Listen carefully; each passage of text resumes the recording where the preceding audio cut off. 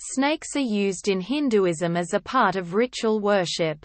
In the annual Nag Panchami festival, participants worship either live cobras or images of Nagas.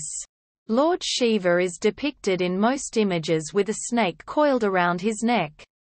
Puranic literature includes various stories associated with snakes. For example, Shesha is said to hold all the planets of the universe on his hoods and to constantly sing the glories of Vishnu from all his mouths.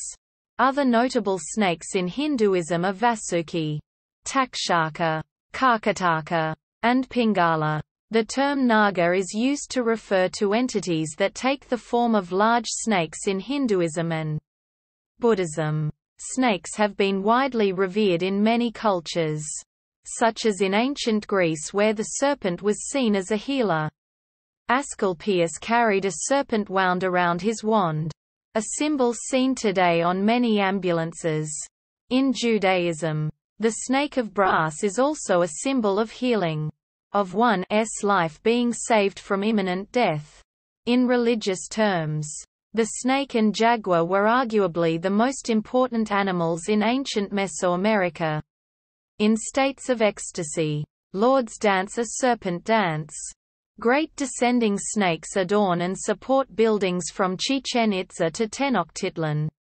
And the Nahuatl word Kotel, meaning serpent or twin, forms part of primary deities such as Mixcoatl, Quetzalcoatl, and Coatlicue. In the Maya and Aztec calendars, the fifth day of the week was known as Snake Day. In some parts of Christianity, the redemptive work of Jesus Christ is compared to saving one's life through beholding the Nehushtan, serpent of brass. Snake handlers use snakes as an integral part of church worship to demonstrate their faith in divine protection. However, more commonly in Christianity, the serpent has been depicted as a representative of evil and sly plotting, as seen in the description in Genesis of a snake tempting Eve in the Garden of Eden.